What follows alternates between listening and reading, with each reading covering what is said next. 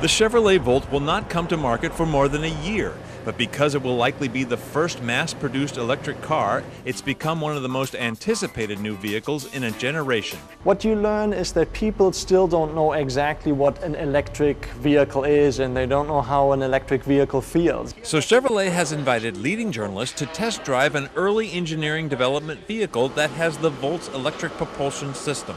They said that the goal of this vehicle was to, determine whether or not this car felt like a science project or felt like something you had to get used to. And I think, my first impressions, just hopping out of it, a couple loops around the tech center here, feels like a normal car. Electric cars can be noticeably different from the gas-powered vehicles we're used to.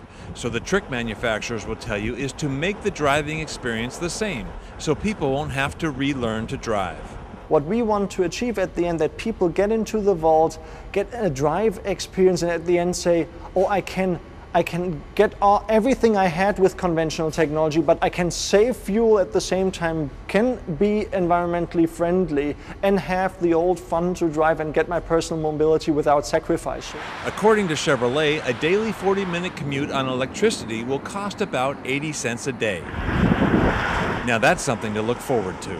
I'm Chris Hansen.